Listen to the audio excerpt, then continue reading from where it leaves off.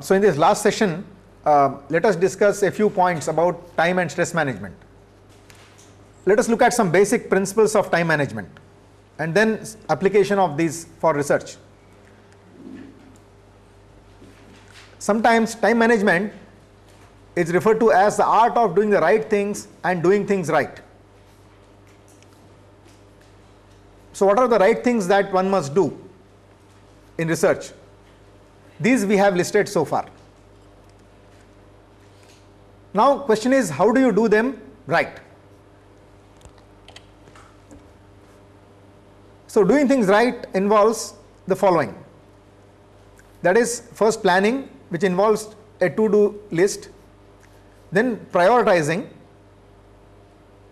which of the things are important and urgent, and then scheduling.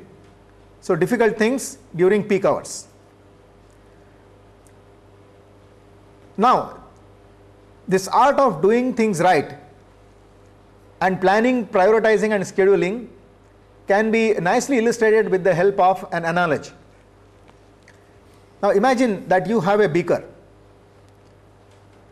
in which you have to put sand and stone. You have to fill the beaker with sand and stone, and you would like to fill in as many stones and as much sand as possible.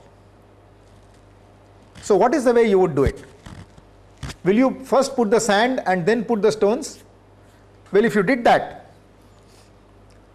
the space between the stones, because all the stones are not of the same size and shape, will be wasted. Okay? So a better approach is you first fill in the stones which are big, and then you put the sand, okay, or the smaller particles. In this manner, you can fill as much as possible within the same volume. Now, this is basically the philosophy behind doing things right, prioritizing which things to do first and which things to do in between important things. Okay? Now, we have already said sometime during our previous hours that you need a change, because you need to work continuously on an idea for a long time. What you need to do is, occasionally you need time for refreshing. So these refreshing things, activities which help you to refresh, are some small jobs, routine jobs, so which should be put in between some important activities in which you require to do a lot of thinking. Let us also look at time pressure, which all of us experience. This equation, time pressure, is a function of internal factors. It is very important. Often we blame the external situation for time pressure, but mainly it is because of internal factor. So the time pressure is proportional to our resistance to what we are doing.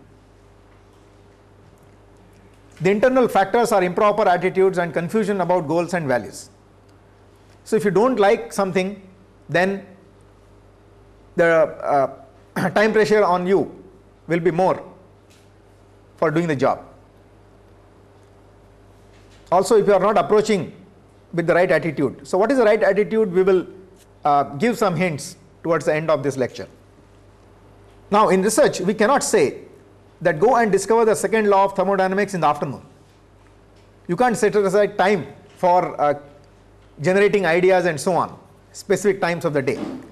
But if we are able to arrange our schedule so as to set aside time for thinking and experimenting, we put ourselves in the way of discovering something. So working out a new idea requires much routine work, and this part of an investigation, and to this part of an investigation we can apply efficiency methods. So as far as thinking about new ideas, finding problems, finding solutions and so on, right, you cannot say that this will be done in this time of the day. So you must be continuously thinking about it, right? More than this you cannot say much. But supposing you have found a problem and you have also got an idea of how to go about solving it. then there is a lot of routine work to be done before you get the results. Now, for this routine work, you can apply the so-called efficiency methods. Okay? So, scheduling and so on that we discussed just now, the time management principles. See, one important quotation, make hay while the sun shines. So, moment you get an idea, right, you must immediately start working on it and try to finish the job. This is very important. This is what is the meaning of make hay while the sun shines. Many times what happens with students is they get an idea and then they are thrilled that we have got an idea, and then they want to do several other things because they are already excited and they feel, you know, they have already achieved something significant. And after some time they start working on it and then finishing it, right, thinking that, you know, now it's only a matter of time. You just work on it some time and then it will be over. No, that is not correct. You are writing a paper. Don't go on writing a paper for months, right? You start writing a paper when your idea is sufficiently clear and you have got some significant results. You just spend all your time in writing up. Okay? That is the way you should work. This is what is the meaning of make hay while the sun shines. And after the thing is done, if you want a break, you can take a break, even a longer break, right? But don't think of working only for 2-3 hours a day. That kind of thing is not good. Set deadlines. They motivate and create the necessary pressure to get work. So you should have deadlines. Supposing you have started writing a paper, you decide, after 15 days I will submit it, right? That is my deadline. So this sort of deadlines should be there, and this is where the supervisor also can help.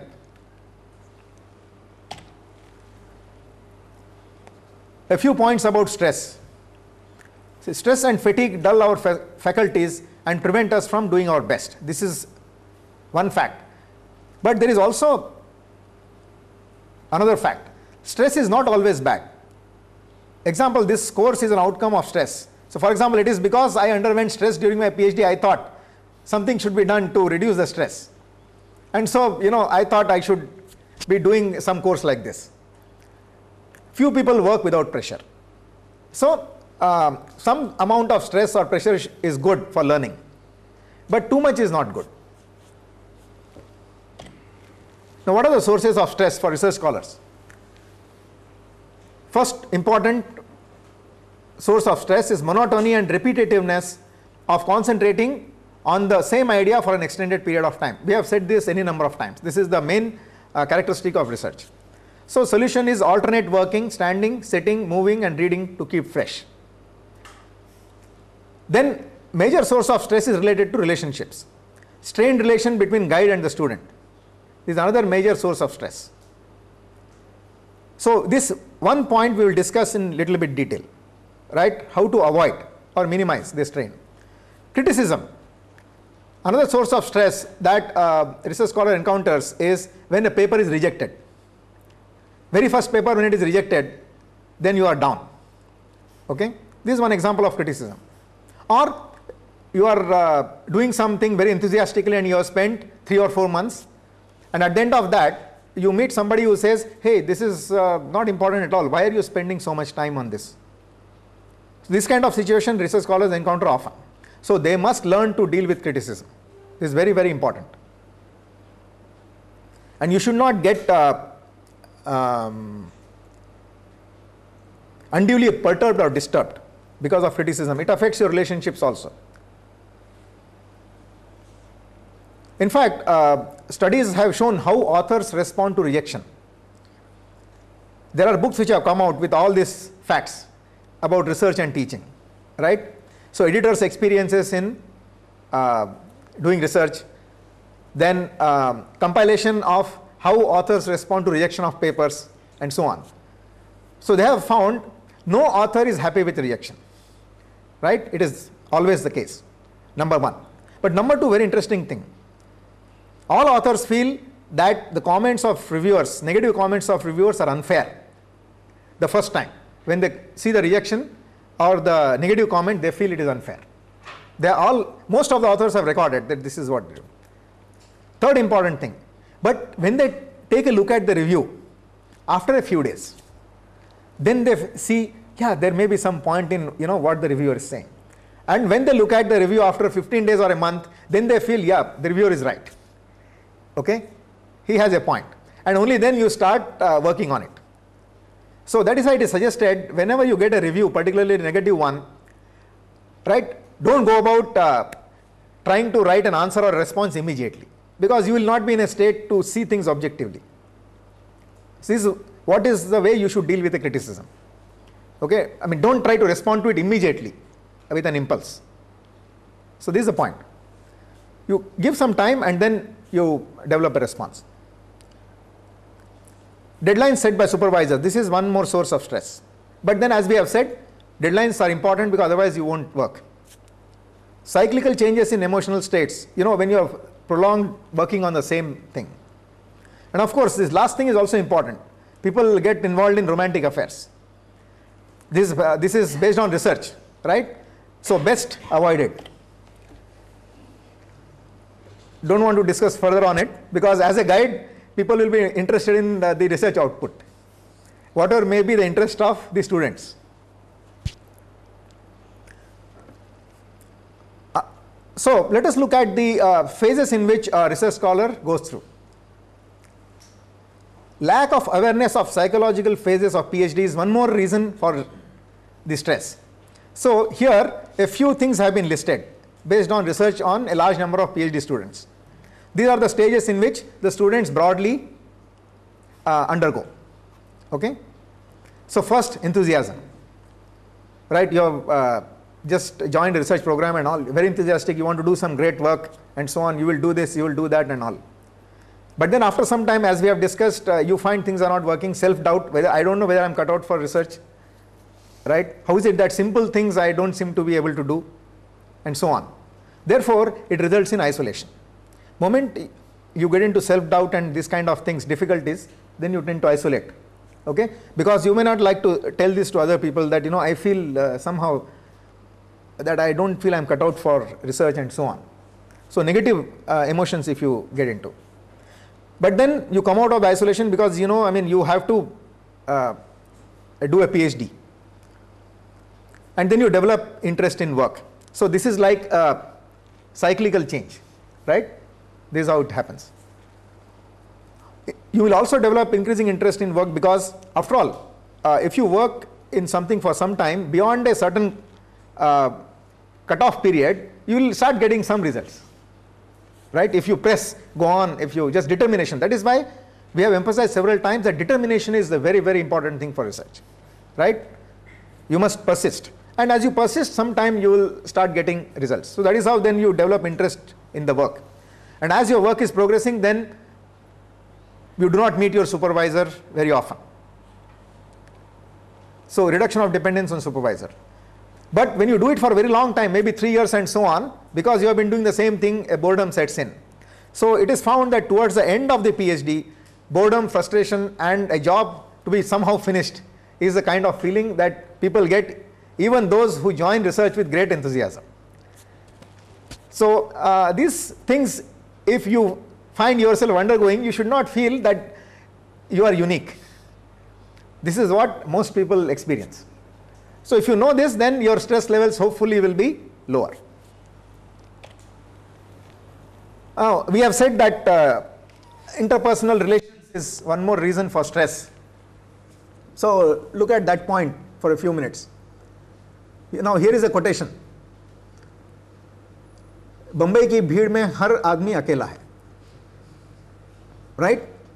There is a statement by a research scholar, very interesting statement. I work alone in a lab full of people all working alone. In fact, all of us have seen this among our own students.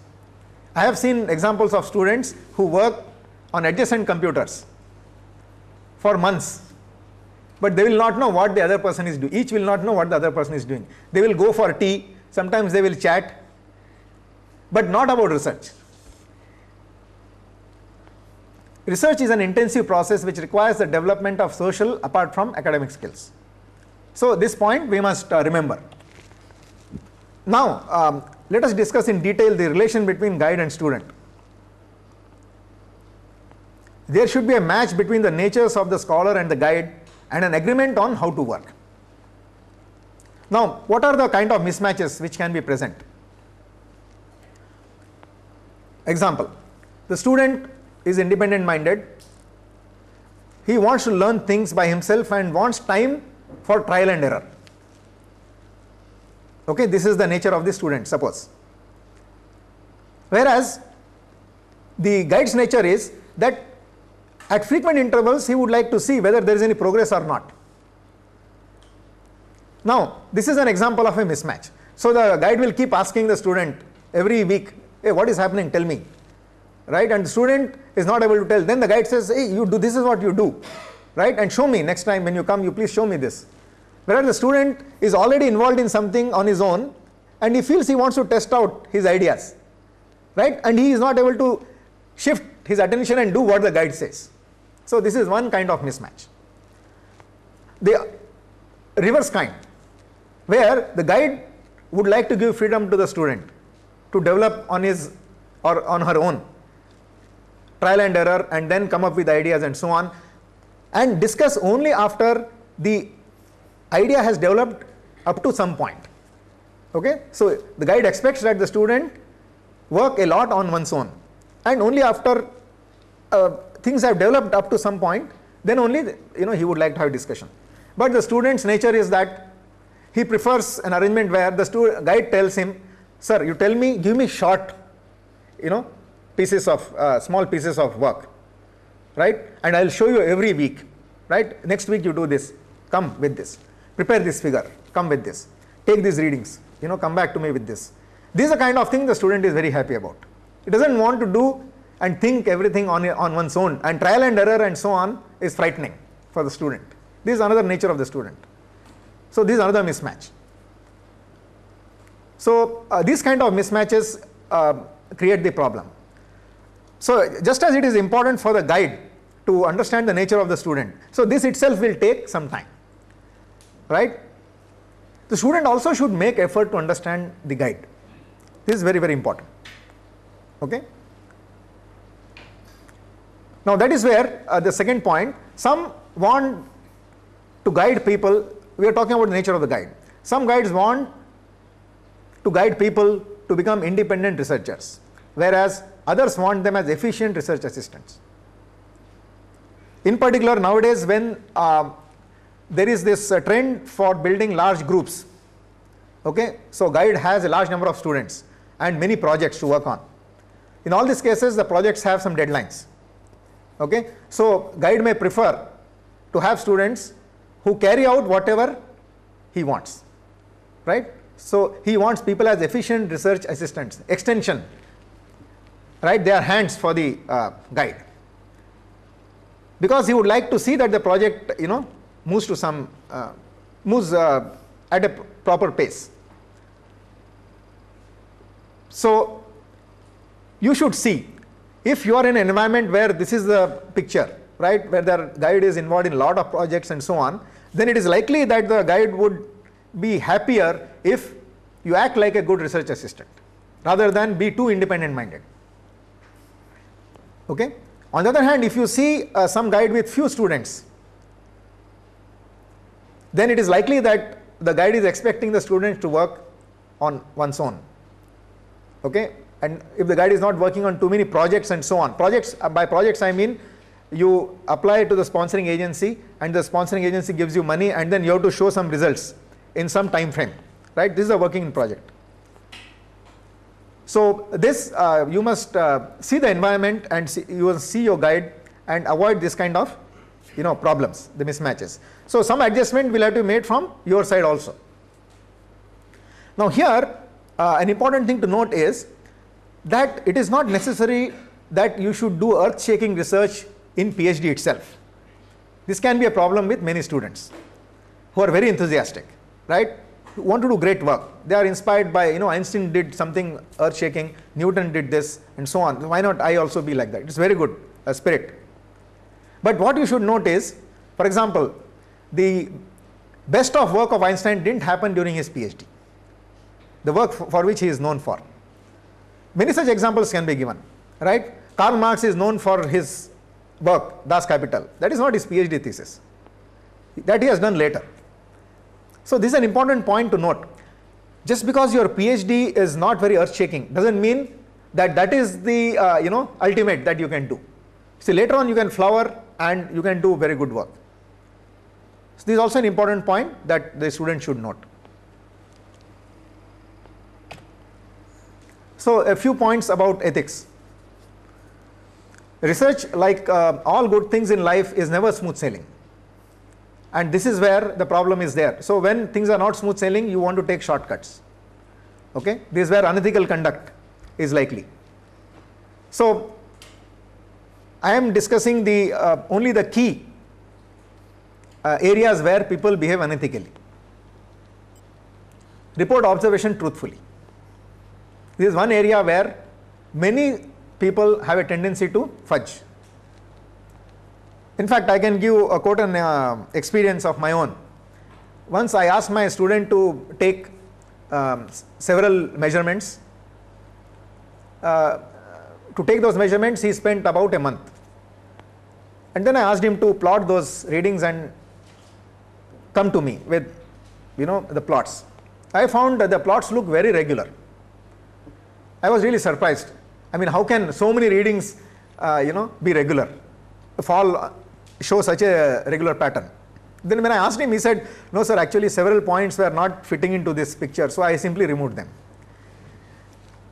Okay, so this is something very common. Or people try to, take readings again and again until things fit into a pattern, right? So you take a set of readings, it's not good. So you go on taking more readings.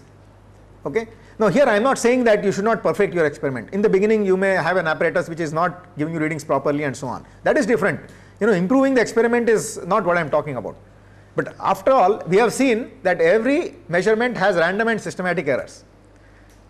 So if you think that you will make the errors zero, this is not possible. You can minimize errors, but you must report readings truthfully. Because as we have seen in some case, the fact that the behavior is not regular itself is a finding, right? Under some situations, you are not able to predict the behavior. This itself is a finding. So this is very important.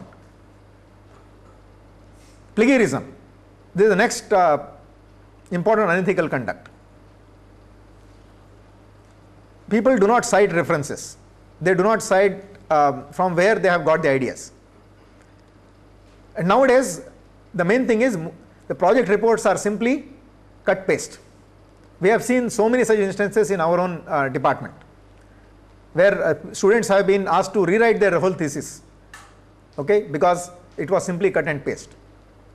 I am not talking about PhD thesis, MTech, MS and so on at that stage. But in institutions other than IIT, they have seen even PhD thesis being prepared like that. Just from different sources you take put it all together and then it becomes. So this is simply not acceptable.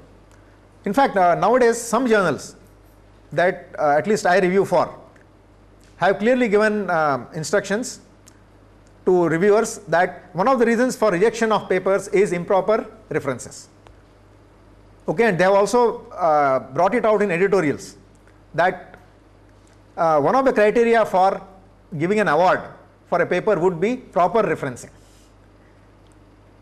Okay, and one of the reasons for acceptance also is proper. If your referencing is not proper, the paper can be rejected. Then, so you must give credit to co-workers and authorship and acknowledgement. This is very important. Now a few points about authorship. What should be the ordering of the authors in a paper?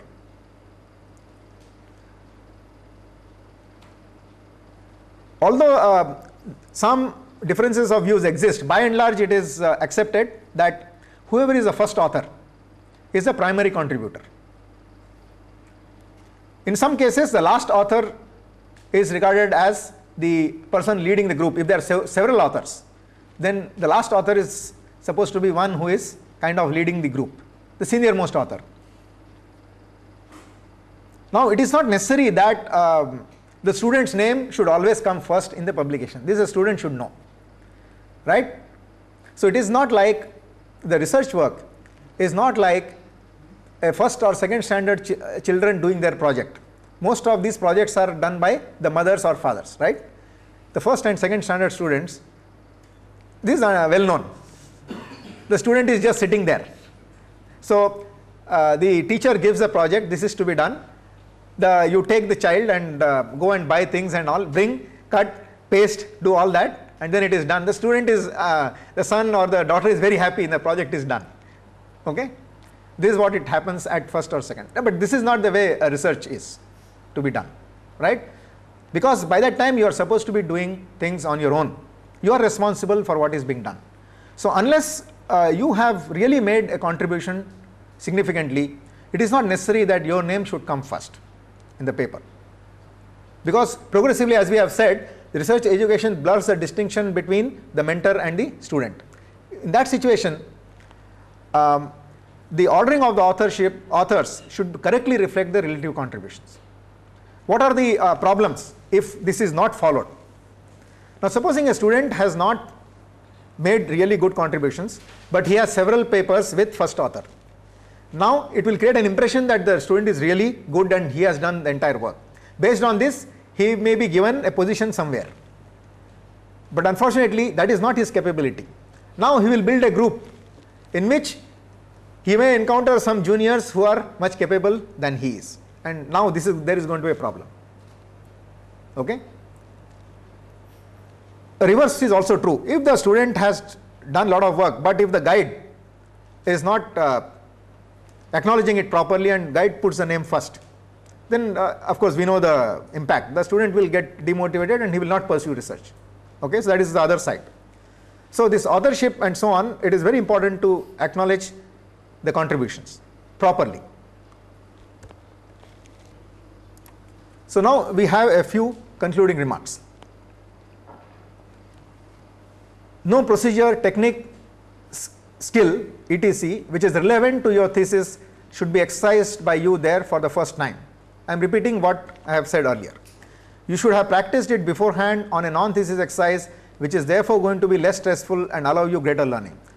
So writing, oral presentation, all these things you must practice.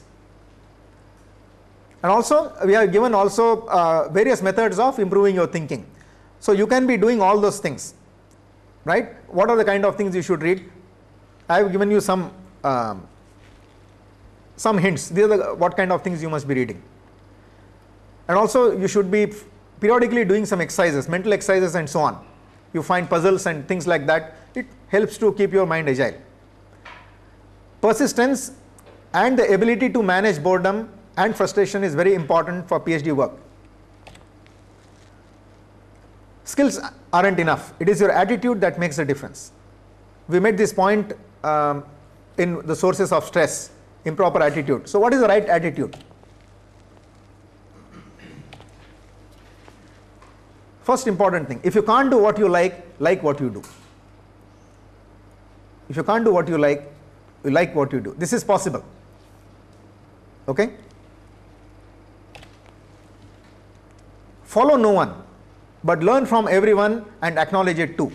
This is a very nice guiding principle for research scholars. If you want to do something new, you cannot be a follower. But at the same time, it is not as though whatever you have thought of in vacuum.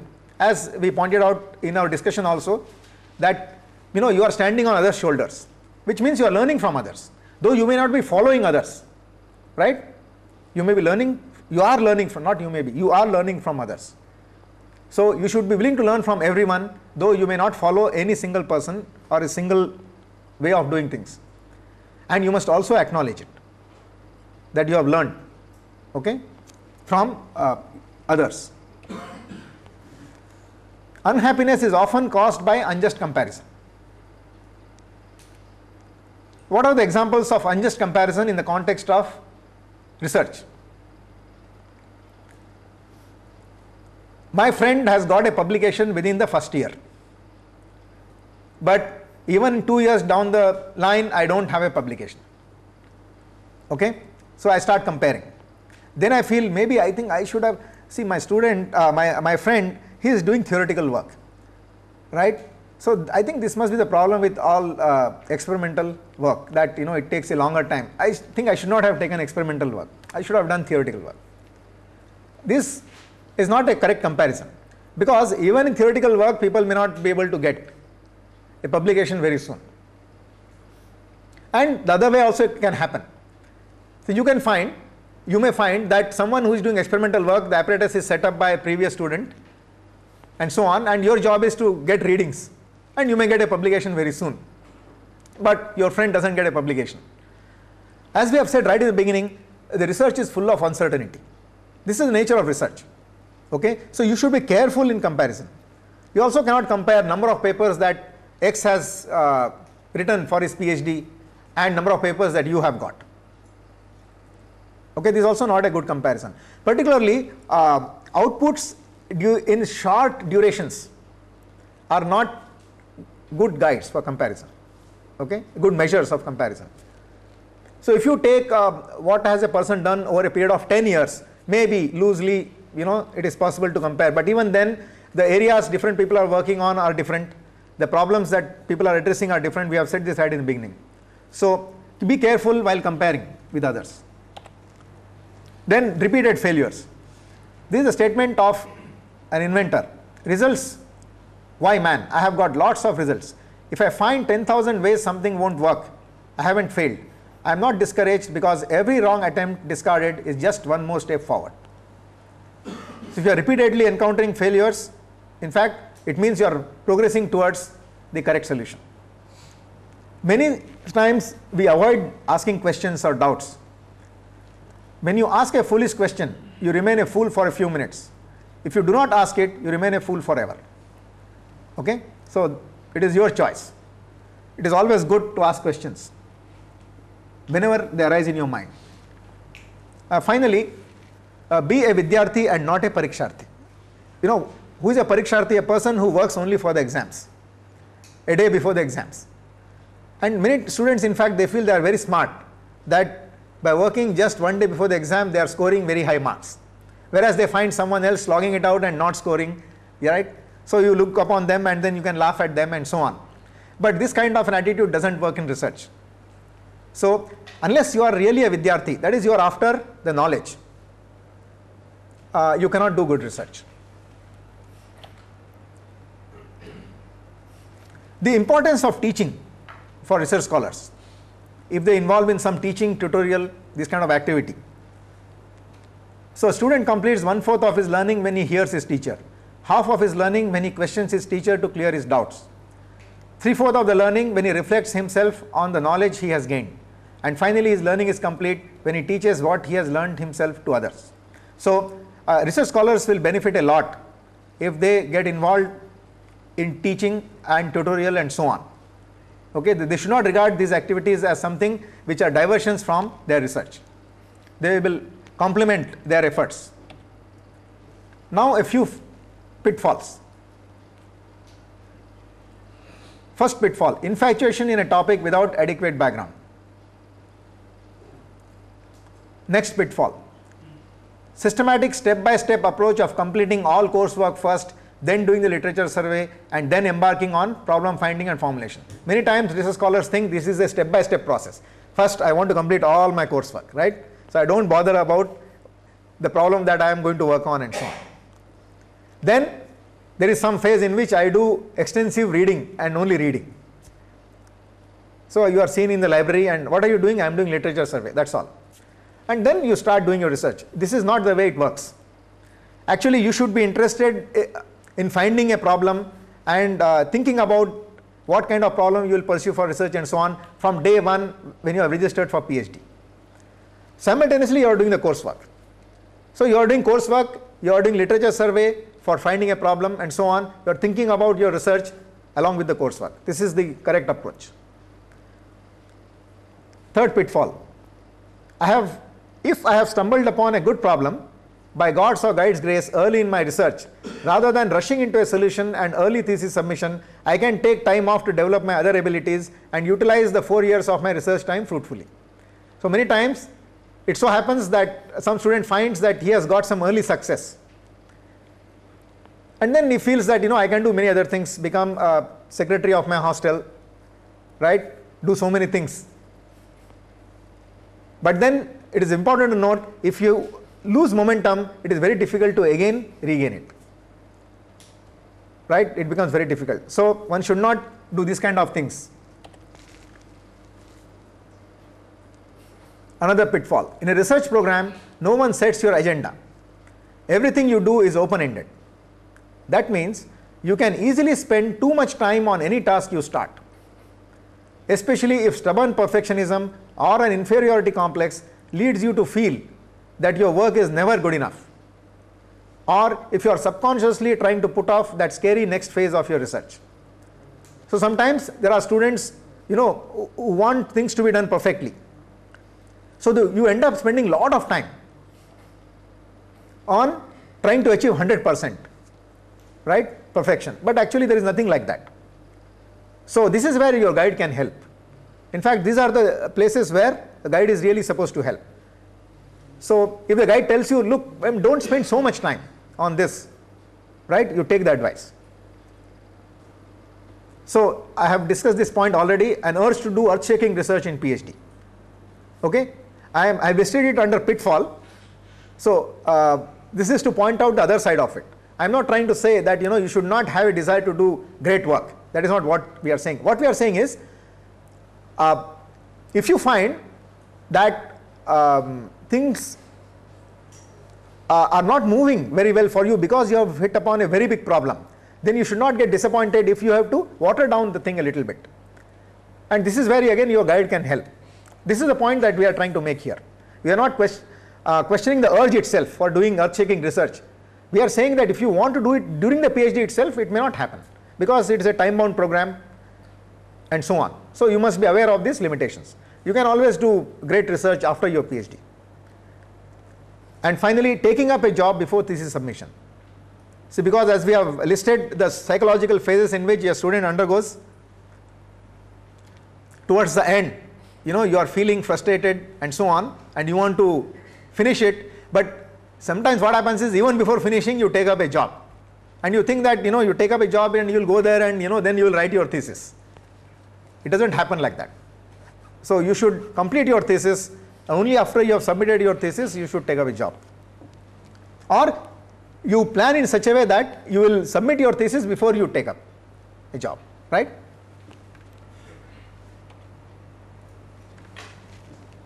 So last advice is get started. Early on, carry out a small project with definite deadlines. It is important to get results. The get results is highlighted there. It is important to get results even if not original in the beginning. Getting results even by repeating others' work boosts your self-confidence. So many times students are not willing to do this. Okay, they think they will only work on something original. That is why they have joined research. Yes, that is true, but that is what is the end of the PhD, right? The ultimate culmination of the PhD is that you would have done original work. But if you want to get started, it is very important to get results in the beginning. So this is important. So during research, the feelings of exploration, excitement, challenge, involvement and passion are frequent, and one gets an enormous feeling of achievement on the award of a research degree. Research makes you an independent and organized thinker, a good communicator and stress time manager. So with this quotation, we will end the course. Do not follow where the path may lead. Go instead where there is no path. This is what Ralph Emerson said. So that is the spirit of research.